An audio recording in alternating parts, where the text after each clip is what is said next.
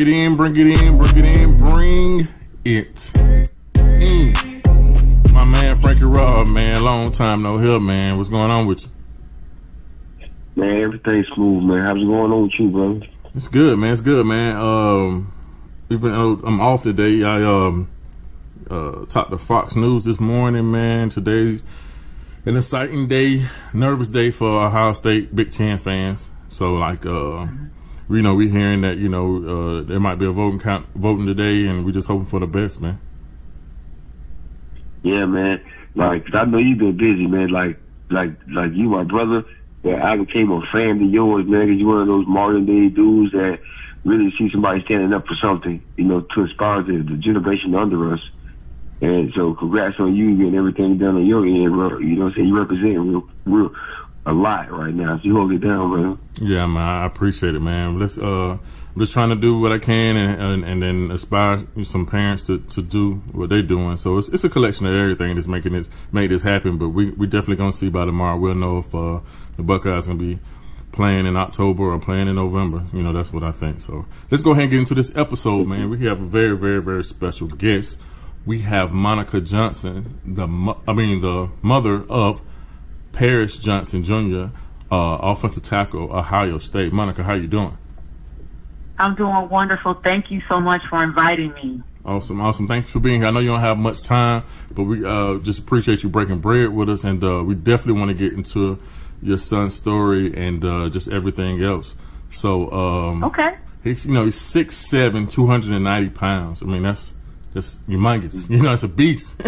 But some people would say, like, because of his size, that he would easily be a D1 talent, and I kind of disagree a little bit. You know what I'm saying? It still takes work, effort, fundamentals, and all that kind of stuff, parenting, all that stuff. So I agree. I definitely agree. So start us off just from the beginning as his youth football years. Like, what sports did he play when he started playing sports and stuff like that? Sure, but let me start off by saying this. Because of Coach Mick and that strength and conditioning staff at Ohio State, Parris is now 308 pounds. Can you believe that? Awesome. Yeah. Awesome. Okay. 308 pounds now. So he's looking good and feeling good. And what I love, too, is that because of the weight gain, it has not compromised his speed. It hasn't compromised his flexibility and his feet work. So he's actually faster, stronger, and better having to gain, that additional weight. So kudos to Coach Mick and that staff. But Parris started playing football when he was 5 years old. And I remember him coming to me because the plan was for Parris just to maybe start, tackle football middle school. That was my thought. That's the plan that I had. But he came to me at 5 and told me he wanted to play football. He thought it was really cool, and he wanted to be out there with his friends. And I told him, I said, if you're going to play football, we're doing tackle. We're not doing this flags. We have friends that were playing flag football. So we're not doing flag. I'm not even going to start you off like that because that's not real football. I said, because you get hit in football. So if you're going to do this, we're going to do this. We're not going to have to do it if we're going to do this. So he started playing tackle football at 5. But prior to that, Parris, he started off in gymnastics. At 3, I put him in gymnastics because I felt that he needed to work on flexibility and to really understand his body before I put him in some type of organized sport. So he just started off in gymnastics, learning how to flip, how to work on his core and things of that nature. And he enjoyed it. And then at 5, he started playing soccer. So he did some soccer to work on his feet work because I wanted to introduce him to every sport. So he started soccer, and then he played a little bit of hockey. That didn't last very long, but he did a little bit of hockey. He played a little bit of baseball, but football is where the love and the passion was. He grasped it right away. He loved the other sports. He enjoyed them. It was more like a hobby for him, but football was a part of him. He enjoyed it. He loved it. He embraced it. So he started playing at 5. He played for this group called the Westchester Outlaw here in Cincinnati, Ohio. So he played with them from 5 all the way up through middle school. And what was unique about the Westchester Outlaw, it was their first year when Parris joined their organization. It was the team's first year, and they had a 6, 7-year-old team. That's what they called it. Mm-hmm. And since Parris had just turned 5 when he joined the team, he was with the 6, 7-year-old players because he was just as tall as the 7-year-old, so they allowed him to play. So he started playing with that group, and he continued to move up with that group, because you know how the group will move up, mm-hmm. and they moved up to the first grade group, the second grade group. So even though he was still in kindergarten, he was with kids that were in first and second grade playing football with those kids. So he always played up since he was 5 years old, and he didn't know any different until he got to middle school, and then he was with his right group, and that's when he realized, like, wow, I've learned a lot because I started at 5, and plus he played up the entire time, up into middle school. That is that's crazy. So what was his size around middle school? Middle school, Parris, I recall, I want to say 7th grade, because I'm 5'10". So I want to say 7th grade, Parris was taller than me 7th grade. I want to say he was almost 6 feet tall, wasn't quite 6 feet tall in 7th grade. But by 8th grade, Parris was nearly 6'2", 6'3", around 8th grade. And then when he started his freshman year in high school, he was 6'3", and he grew like 4.5 inches in one school year. Mm. So how many coaches, school coaches and like summer coaches, programs, camps were pulling at you to be a part of them? How did you pick your high school, and what kind of camps were pulling at him at that time? Okay, as far as camps, the only camps that Parris participated in was the youth camps at Alabama and Ohio State, and he did Sound Mind and Body Camp that's in Detroit, Michigan. So he only did those camps during the youth camp. So he did the Alabama camp 6th and 7th grade, mm-hmm. And he did Ohio State camp 8th grade, and Sound Mind and Body Camp 8th grade. So because he wanted to get a taste of what college football would be like when he started asking in grade 6. So we started him doing those camps at that time. But we decided as a family, once he started high school, that he wasn't going to be participating in those camps, because I wanted him to focus on where he was at that time and making sure that he can compete at his level instead of going from camp to camp. And I didn't want him to hurt. I didn't want his body to be abused and taken advantage of that summer prior to going into the football season. I know it's very important to take care of your body, mm-hmm. leading up to the season. So I didn't want his body to be beaten down from all these camps during high school, because I felt he needed to really learn at that time where he was. So we didn't do any camps, none, through high school. And that's some people are shocked to hear me say that, but he did 0 camps.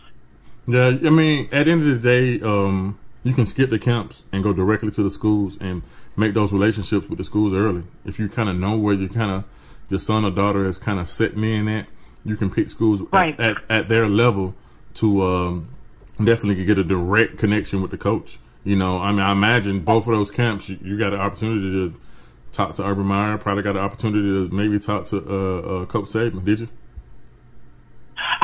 We did. We did have an opportunity to have conversations with those gentlemen, but to be honest with you, I'm sure they did not remember Parris and I during that time. Oh, yeah. They were very nice and thoughtful, but you're right, it was great to have those conversations. Even when, at the conclusion of the camp, I would have Parris write thank you cards, thank you notes to the coaches, and put his picture in there, just to say thank you for allowing me to be at this camp. And then I also encouraged him to list the different things that he learned and what he needed to work on, and just thank the coaches for their time. So I would have him send cards to the head coach, to the position group coach, just to say thank you.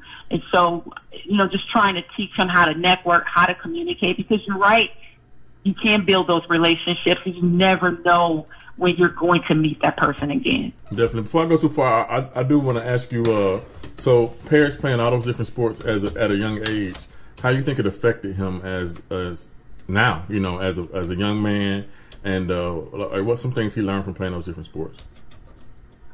Well, I think what he learned, one, he discovered the sport that he really loved. That was number one, which I was very happy he chose football. So that was number one.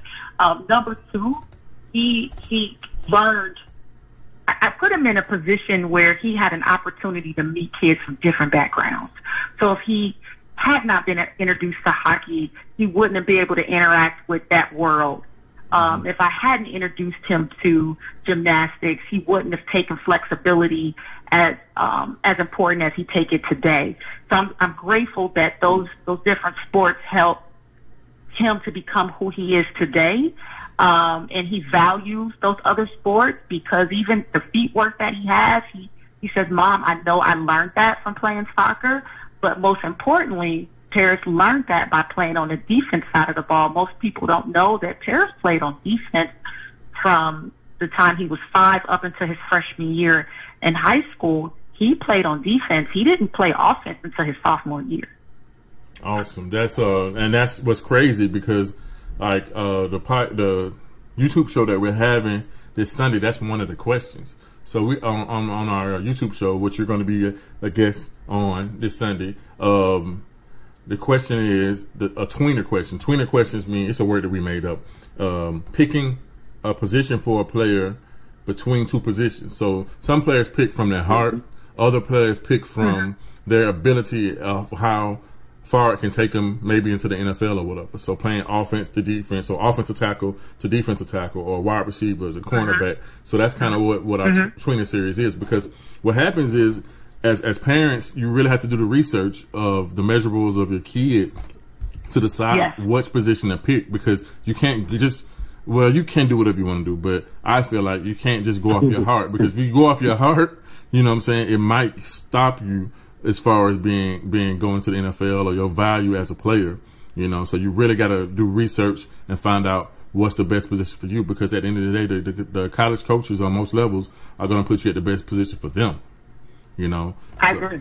I definitely agree. I definitely agree with that, because when Parris, of course, when he started playing Little League football, Parris played corner because, again, he was just as tall as the 7-year-olds. But, of course, Parris is not at the same level developmentally as a 7-year-old when he's 5.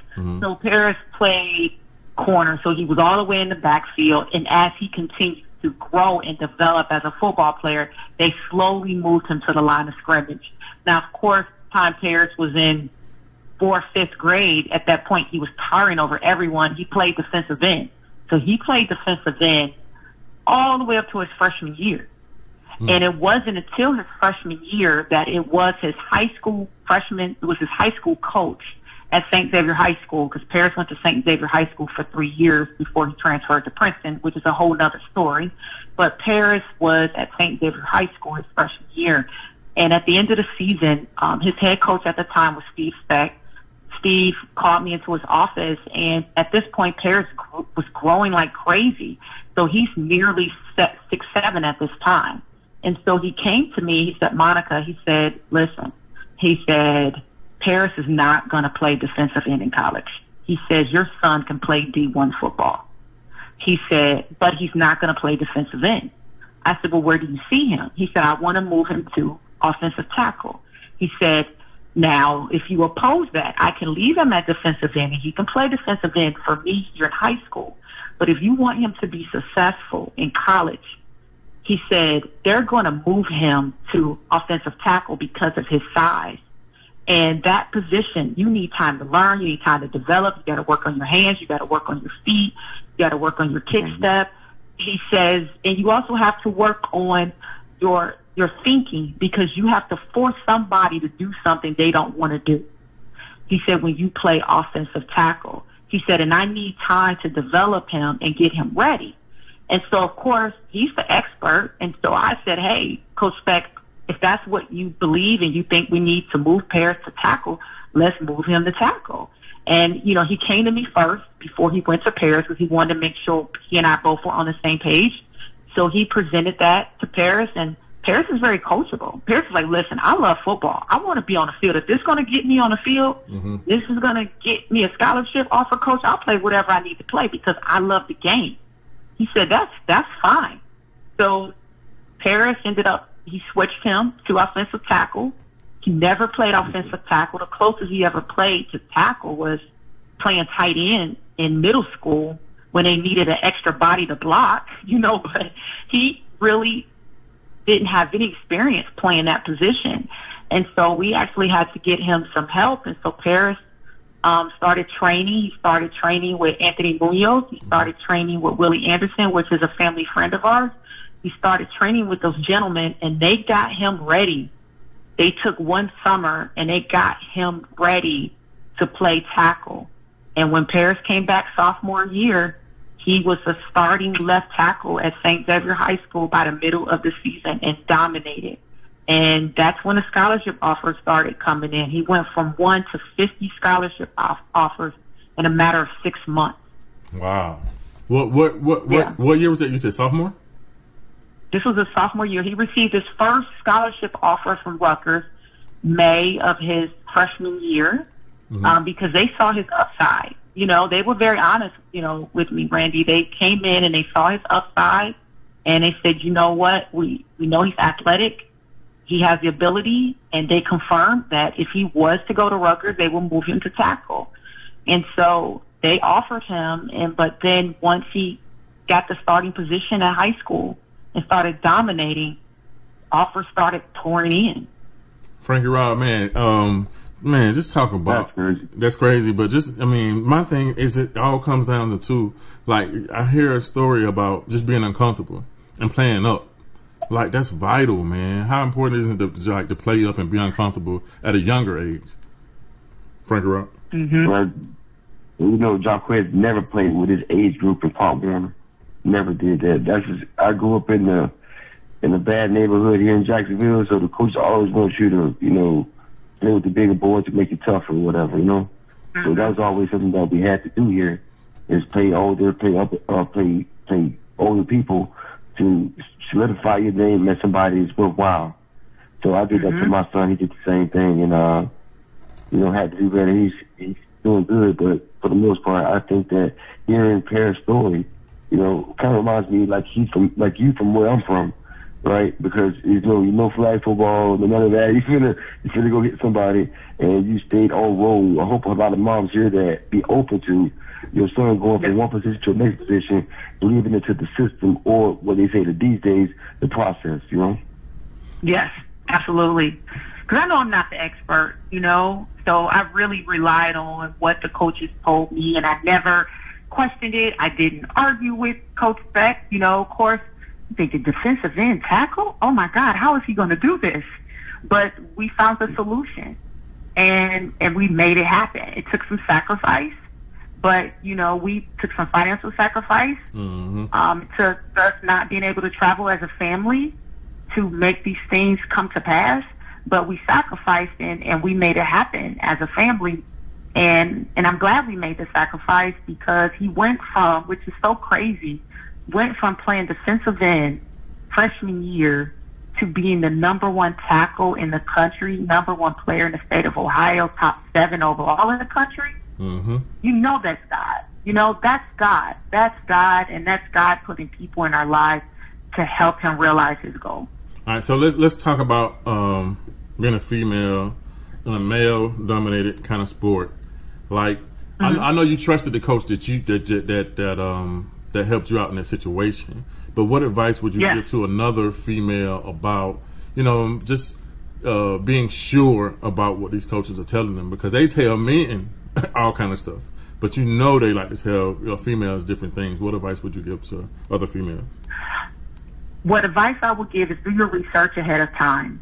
So when Coach Beck mentioned, first of all, before I even met Coach Beck, I did my research on the different schools in Cincinnati, because Parris was originally was going to attend Princeton High School in Cincinnati for high school, because that's our family high school here. Everyone in our family went to Princeton. So Parris was going to go to Princeton High School, but there was a time when Princeton had a turnover of coaches, where every year was a different coach. So as a mom, I'm looking for a great academic program as well as athletic program because I want Parris to have both. So Princeton had the academics, but the athletic program in regards to football, it was a turnover in coaches. And so that, I was a little apprehensive about that. So we decided that Parris would not go to Princeton because they had a turnover of coaches. So then we looked at private schools. So we looked at Cincinnati Moeller High School, and we looked at St. Xavier High School here in Cincinnati, and we had it narrowed down to both of those schools. I allowed Parris to shadow the schools and do some academic camps at the school and football camps just to see if he felt comfortable with the atmosphere there. And he liked both schools, but he instantly fell in love with Steve Speck at St. Xavier High School. There was an instant connection with the both of them. I did my research on Steve Speck, and I found he was very knowledgeable. He understood the game. He had great relationships with college coaches. And so I felt comfortable at that point. I scheduled a meeting with him just to talk to him about the academics as well as athletics at the school. And I wanted to make sure that Parris was properly evaluated because I want the truth. I don't want someone to tell me what I want to hear. Mm-hmm. I wanted someone to tell me the truth and where they saw Parris and what they can do to help him. And so he told me he could help Parris, and he did. And he did. He had him evaluated, and he ended up playing tackle, and it was a great experience. And the other thing that I did, too, is that besides doing research, I started reaching out to people that played the position. So I would encourage moms, so if you have a son that's playing tackle, reach out to people who play tackle and learn the position from them. Ask them questions. So I would reach out to Anthony Munoz. I would reach out to Willie Anderson to learn more about the position, the mindset. Also, what type of questions do I need to be asking when I'm going on recruiting visits? Mm-hmm. What do I need to look for? So, just learning about the position, because it's a unique position. Playing tackle, it's not like playing corner or safety because you're on an island. You're playing by yourself. Mm-hmm. But when you're playing tackle, that one position is 5 people in one. So you have your tackle, you have your guard, you have your center, your guard, your tackle. They have to be in sync. So just making sure that there's chemistry in that position room when it comes down to playing that position, because it's really those 5 gentlemen make up one. And just learning that position. So I would encourage parents to do their research on the position, learning more about the position and learning about who's going to be coaching your kid.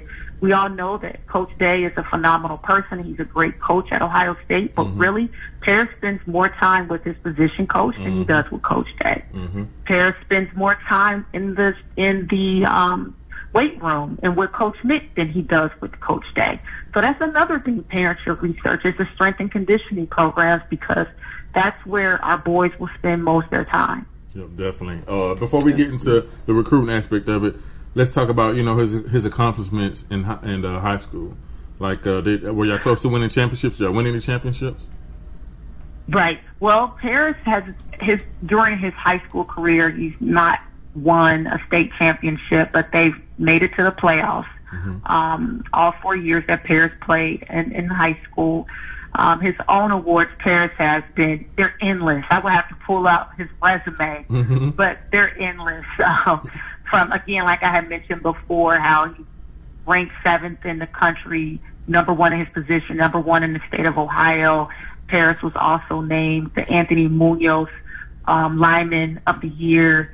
He was named the All-American Man of the Year. Because Parris also has a foundation that he started 2 years ago, so he does community service, so he's really active in the community.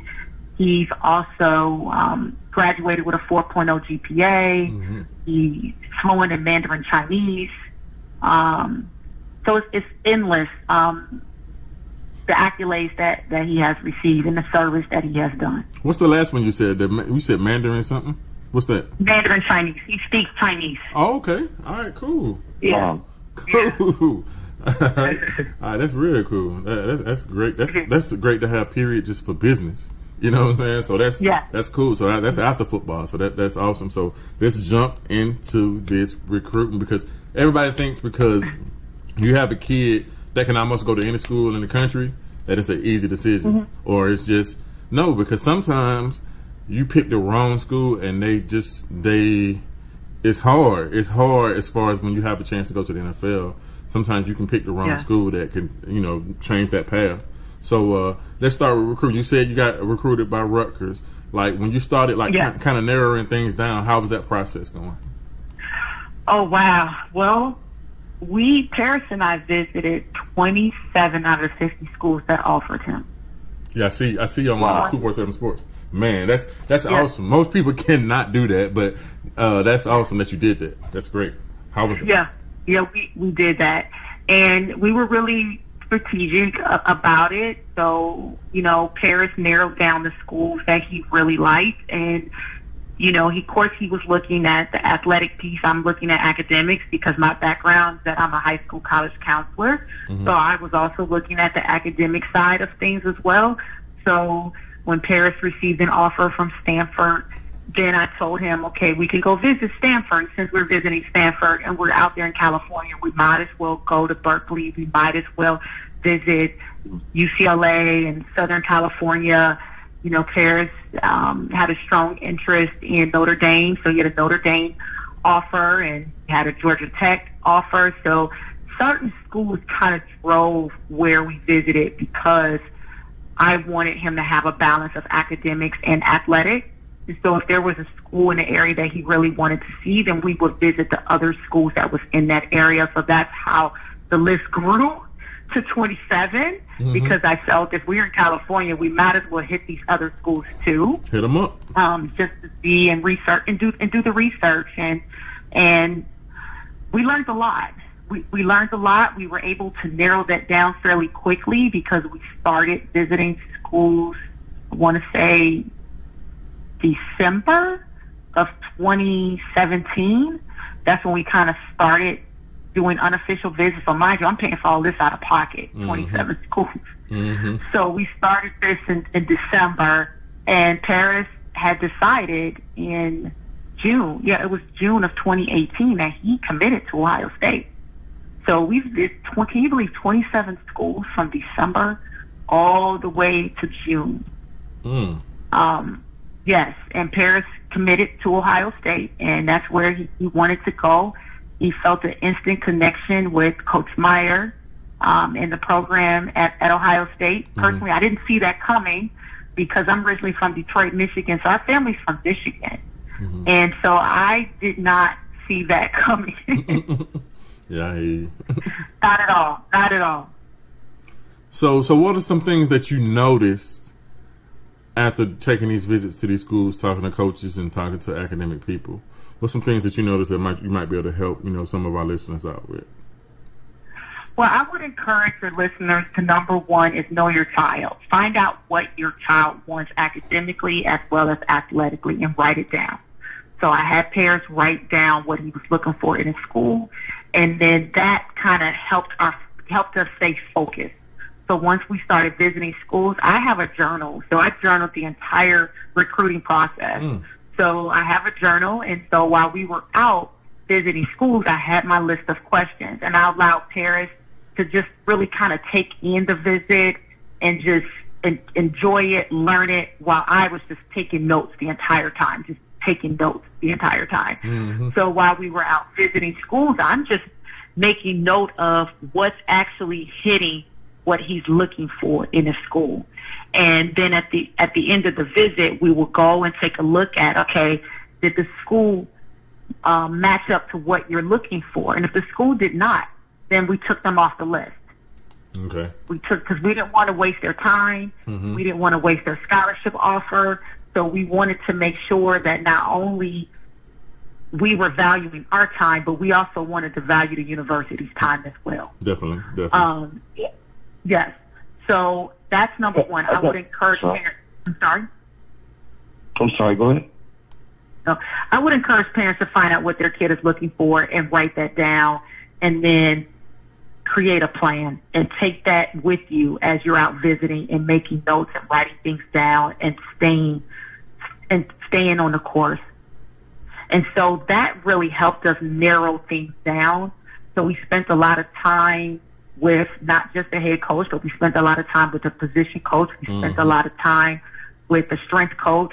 Also, Parris had an opportunity to interact with the boys on the in the offensive lineman group, just to spend time with them to see if there's some chemistry there with those gentlemen as well. I also made sure that I got into a classroom, that I met with academic advisors. So I treated our unofficial visits as official visits because there was no guarantee we were coming back. Yep. Because I really wanted to see if this was going to be a really good fit for Parris. And then also, too, I'm big on relationship, guys. I'm all about relationship, positive energy. And if I can't pick up positive energy, then that school will be eliminated off the list. Because I need to know that my son is going to be happy. I need to know when I drop him off that I'm not going to worry about him. And so if I sense any negativity or any stress or worry, the school will come off the list. Yeah. Yeah. Frank Rob, you want to say something? Well, yeah, I want to know, like, I want to see if, was I tripping or sleeping, or did you tell me your son didn't go to any camps? No, he didn't go to any camps. No high school camps. None. Like no Rivals, 247, Nike, none of that? No, none of that. The only camp that Parris participated in was the opening. He went to the opening when they had it in Nashville, the regional opening. He went to that. I want to say that was that March or April. Please forgive me. I'm kind of, with COVID, my calendar is kind of off a little bit, but he went to the Nike regional the spring of his junior year, and then he participated in the Nike national in Texas in the summer going into his senior year, but he didn't do any camps, none. Why you said that, Frank? Why you said that, Frank Rob? 50 offers, and then stay 5 stars. Most kids and people have the mindset that you have to go to all these camps. I even thought we had to go to all these camps, so their son can get looked at and get known or get this. So I'm not sure whether it's because of positioning, right? And not too many good offensive tackles you can find in the country, period, right? So is the position, or what was it? Because 50 offers, granted, I know that he's in the middle of the country, so going either side, I know you're in Florida, it's very hard to get somewhere out there in California, but being in the middle in Ohio. Yeah, I'm right in the Midwest, in Cincinnati, Ohio. Exactly. So you go left or right, or either down south, you can touch everything you can. So I was wondering, with all the offers that he had and his 247 everything ranking, that I was still figuring that he had to go to camps. And you just said a new. That's such a new. So what would you? I know what I would credit his success being a 5-star and all that stuff at, but what would you credit it to? Would you credit it to his film, his coaches, or his coaches getting him out there? Because St. Xavier is a national school. I've heard of them a lot. It's a national school. Honestly, I would say it is both. It's his coaches and his film, because, gentlemen, we all know that film is not going to lie. Yeah. Because your coaches can say this kid is the best thing since sliced bread until you cut that film on. Yeah. And then it's going to speak the truth. So I honestly believe that it was both. I do believe that Coach Speck reached out to these coaches and say, hey, we have a phenomenal kid here. I do believe he did that. And once they got their hand on that film and saw how Parris was performing and dominating, they knew that he was a great athlete. They knew that. And no one invited us to camps. No one, Ohio State didn't call us and say, come to a camp, even after Parris got offered. We didn't didn't attend one camp once Parris received the offer, because they were all guaranteed, because I asked, because again, I didn't want to waste my time. I didn't want to waste their time. So I really wanted to know, was the offer really real? And they said, no, ma'am, this offer is real. So all right, because I know you don't have much time, so let's get into. You said you picked Ohio State. What was the full reason for picking Ohio State? So you said that. Oh my gosh. Okay. That's a funny story. Well, again, I'm originally from Detroit, Michigan. My mother side of the family is from Cincinnati, Ohio, and my grandparents left Cincinnati to move to Detroit for job opportunities, like most people did, like in the 60s and the 70s, for job opportunities. So our family transitioned to the state of Michigan, and so my mother ended up moving back to Cincinnati right before I started high school, because my grandmother moved back to the area and she was getting sick, and so my mom wanted to be here to care for her, and so our family slowly moved back from Detroit to Cincinnati. But my dad's side of the family still lives in Detroit. So our family wasn't raised Buckeyes at all. If anything, we were Wolverines or Spartans. We rooted against the Buckeyes. So no one in our family was a Buckeye. So when Parris got the offer to Ohio State, you would think people would be excited about that. No. We were more excited about the Michigan State and Michigan offer. And we were the Ohio State offer, because we're from Michigan. So a lot of people assumed that Parris would have been excited about that offer, and they would assume that he would have accepted that offer right away because he was born and raised in Ohio. But no, he wasn't raised a Buckeye at all.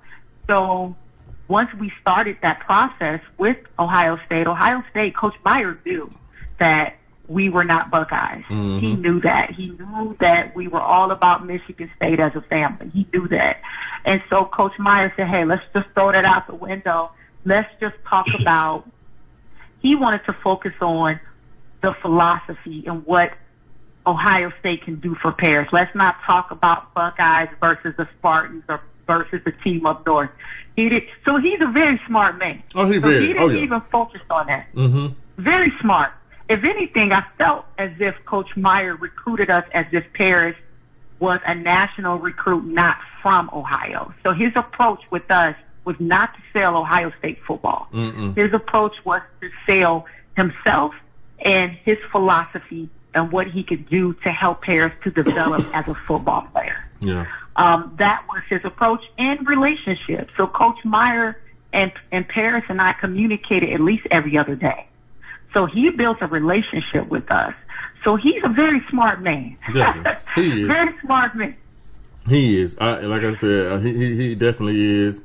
And Coach Day just took the reins, and he's doing the same thing. So that's Coach Day is doing a phenomenal job. So so Parris committed to Ohio State.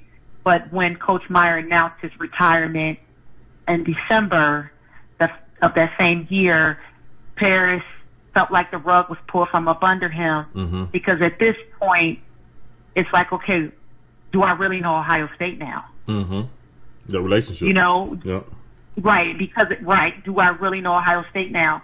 And so we use that as an opportunity for Parris to kind of step back and make sure he wanted to remain committed, and to also, because he never decommitted from Ohio State, but just want to make sure he was firm in his decision and build a relationship with Coach Day. And when I tell you that Coach Day is a phenomenal human being, he is a great person. He cares for our players.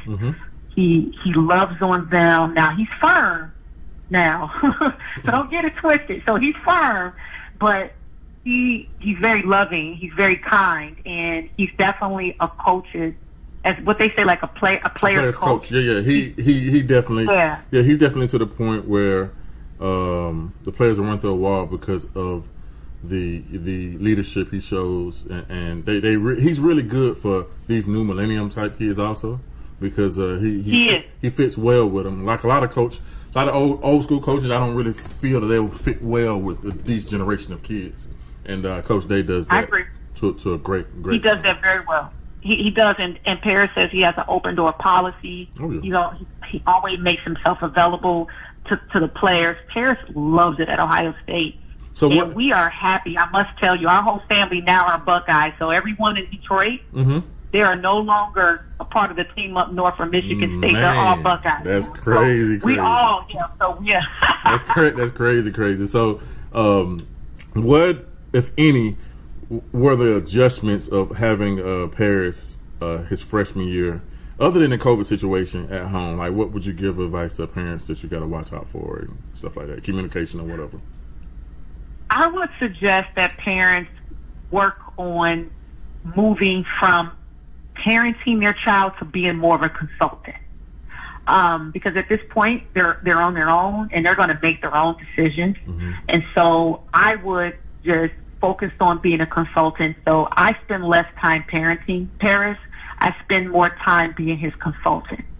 So he can come to me and share with me what he's thinking, and I can help him make his decision instead of telling him what to do, allowing him to make his own decision, but to be there to help guide him through the decision making. So I think parents should focus on stepping back a little bit and just being there to support them, allowing them to take the lead. I think that's great. What you think, Frankie Rock? I think you're absolutely right. I'm going through, my son just got to college and played football, nothing yet. But most of his life, you know, I'm a military guy, so it's always do this, get up here, do this, always like structured situation. Now he's on his own. It's a different environment for him to learn. So he's like, you know, falling into the fact that, okay, I ain't got mom to tell me to get up. I ain't got dad to tell me to do some push-ups or something. So now he's trying to learn his way. And, you know, I think you're totally right about that. You got to let them learn their way, because at the end of the day, they will be grown. Like my wife always told him when he was younger, you're going to be a child for a little bit, but you'll be a grown person for the rest of your life. That's right. So I agree with that. That's how it goes. Yeah, and I always got to catch myself with all these interviews I'm doing with saying the words kids, because they're not kids, they're young men. It's just the fact that, I mean, at the end of the day, if I'm 100 years old and my son is 50 years old, you know what I'm saying, he's still gonna be my kid. So like, I gotta watch when I say that. You gotta watch when I say that. But you had a great point of shifting your focus, because they're gonna make mistakes. They're gonna have ups and downs, and they got to be able, first of all, to communicate with you no matter what. That's one of the biggest things is communication. When you lose the communication, then I mean you have to work on trying to get it back. You know, you're gonna have to, you know, ask, you know, coaches and talk to the kids and stuff like that. But the biggest thing is communication, and just giving them the different options of what they should and shouldn't be doing, because helping them with those different options. You know what I'm saying? So, because as a young man, their mind is not, you know, spread out like ours, and they don't think about everything. They think about tomorrow. We think about, you know, next year and 2 years from now, because we live life so long. So it's kind of cool molding that process, man, and it's crazy. So, like, to end everything up, what advice would you give, especially, I don't know if you're single or not, but what advice would you give a single mom or just parent, period, on this recruitment process, and what advice would you give to a young man or lady trying to, you know, be in the position that Parris is in? I would say this, you know, going through this process with this recruiting process with Parris and being a single mom, what advice I would give is keep your circle small. You only want to surround yourself with people you know that truly love you and love your son and want what's best for them, because sometimes people are led by their own motives. Mm-hmm. So just be really careful with who you bring around, because they may have their own agenda for your kid. So just be really careful with that, and know that it's okay to ask for help.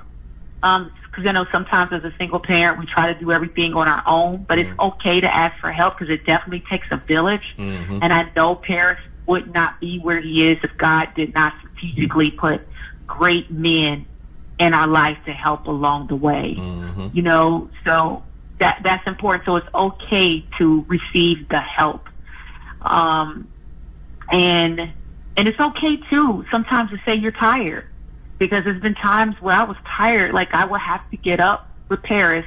He had to be at St. Xavier High School at 5:45 in the morning, and it was his responsibility to get himself up and get himself ready, and he had to wake me up. And so he will wake me up at 4:30 in the morning so we can get ready to get out the door and drive one way 30 minutes to take him to school. Then I would have to drive all the way back home, get my daughter up and get her ready and get her to school, go to work, and then pick him back up, pick up my daughter, then do dinner and start all over again. And sometimes I got tired. So it's okay to ask for help, so you don't have to feel like you're alone in this process. Mm-hmm. So that's the advice I would give. Okay. All right, cool, man. Frankie Rob, man, take us out, bro. Hey, Darren, hey, this is another episode here that, another podcast that we've done that I've learned something. What? I don't know what number, we on a lot. We on like 50. I learned something every time. There's something new out there. So I know throughout the process of us doing this, somebody out there can learn something from the people that we're interviewing to help better the situation that you're in, that I'm in. So I want to say thank y'all for tuning in. Always remember, every single social media outlet, Facebook, Instagram, anything you want to do, we got it there. So thank y'all for listening. All right, I let you 2 minutes left, so